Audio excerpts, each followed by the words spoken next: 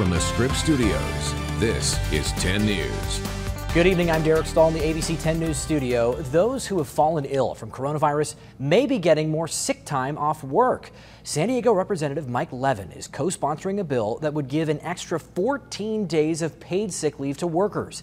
The additional days would be used during a public health emergency like the COVID-19 outbreak. Residents say they support the bill, but hope it doesn't hurt small businesses. The FBI is looking for a masked thief who robbed a bank with a bat in Bankers Hill. These pictures show a man in a white mask walk into a Union Bank on Laurel Street Tuesday afternoon. He demanded cash from a teller and then ran off. Luckily, no one was hit with the bat.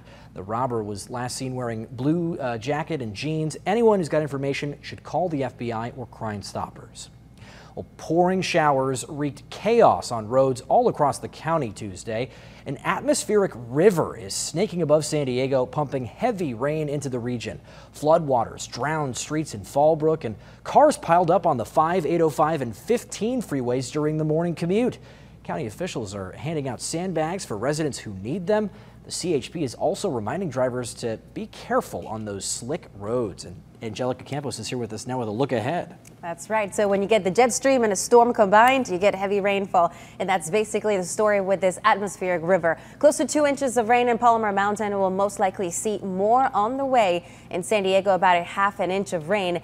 As of late Tuesday night, we're expecting more showers overnight and into tomorrow. Coming up, I'm tracking how much more rain we'll see through the rest of the week.